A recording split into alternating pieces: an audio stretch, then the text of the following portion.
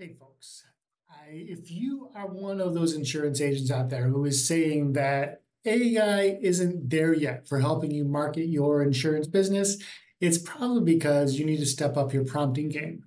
And that's what I want to talk with you about in the next few moments on this video, is how to write effective prompts to help AI do what you need it to do so you can more effectively reach customers. Working today using Google's Gemini software, but will work with any software you want to use. And right now, I want to show you kind of a few examples of what you might do and how you can improve your prompts. So if you're one of those folks who's saying AI just isn't there yet, you might be writing prompts that sound like this. Write a health insurance blog.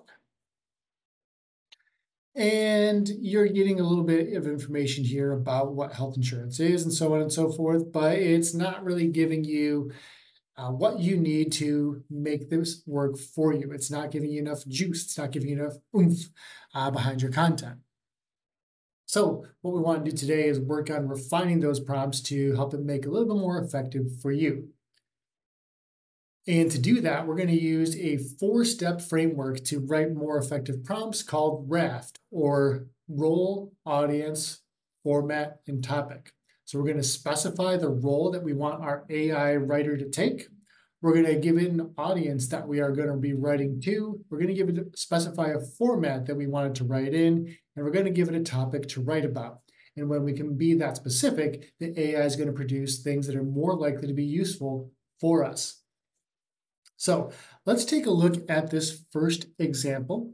So in this example, we're asking AI to take the role of a health insurance agent, and we are asking it to educate consumers by writing a blog about how accident policies can offset deductibles and out-of-pocket maximums.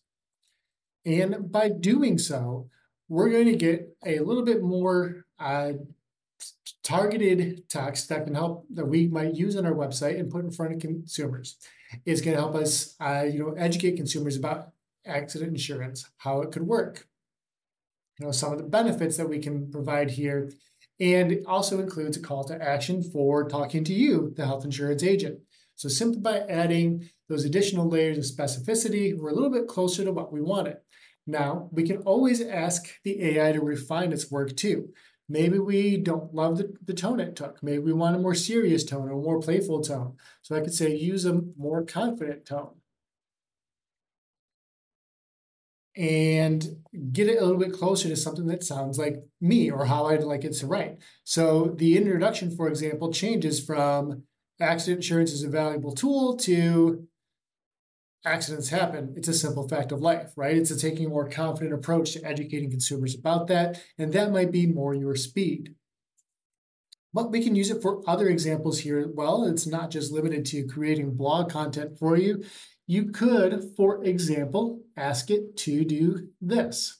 So in this example, we're again asking the AI to take on the role of a health insurance agent. We're asking it to write this time to our current clients. The format we've chosen is a 3-message email campaign. So not just one piece, but we're asking it to create 3 pieces here. And the topic is, checking their benefits during an open enrollment period, making sure that we can find they're in the plan that best fits their needs.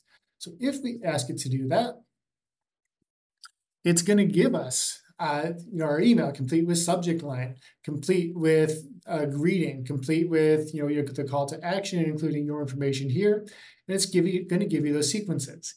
And you can take it a step further here. Maybe in your marketing software, it also asks you to create an email preview line. So add previews to each of these messages. Okay, and so now we have the preview text that's been generated here.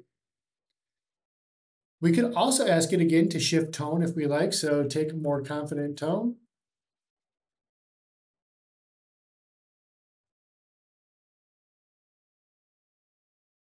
And get a little bit closer to whatever it is you might want it to sound like. You can also say, this copy is too long. And it will do its best to shorten it, right? To very much so to just a few sentences here, and it gives you those three of those. Now, maybe you also want help timing that campaign and getting some example there. So if we told that open enrollment begins on November 1st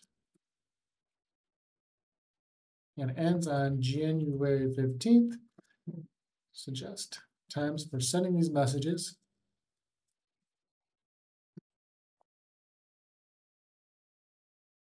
It can also help us, develop a schedule for when we might want to send these out here as well.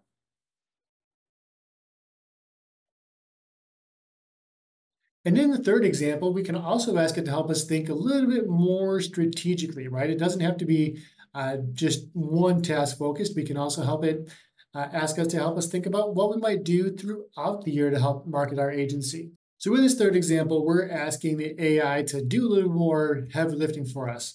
So we're again asking it to be a health insurance agent, but this time we're asking it for ideas to market our agency to cannabis dispensaries, one of the fastest growing industries in our area. And we want to give us some examples of the top of the marketing funnel, some examples of content we can use in the middle of that marketing funnel, and some top examples of topics we can use at the bottom of that marketing funnel. So it tells us a bit about what we might do at the top of that, right? We can get some ideas for what we do at the top. So create informative blogs on navigating the complex world of cannabis business insurance. We can get some industry news and insights if that is something you're in tune with. Or you can provide some webinars and workshops, right? Targeted toward folks in those particular industries and maybe get them involved and interested in hearing about insurance through you.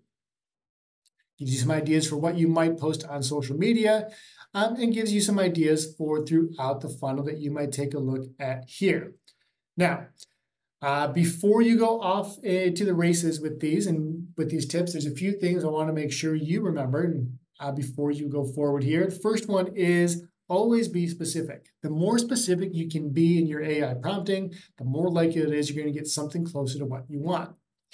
The second one is we asked the AI today to work on kind of its own whims, so to speak, but you can ask it to read example text. So an example of a blog or an example of an email you've already written, and you can ask it to do its best to match the tone or the style of that text, which is a great help in making it sound a bit more like you.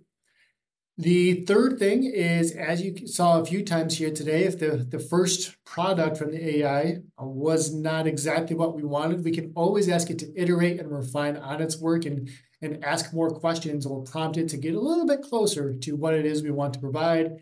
And the last thing we should stress here is AI will always need, at least for the foreseeable future, it will always need human oversight. So make sure you are validating its work. It sounds right.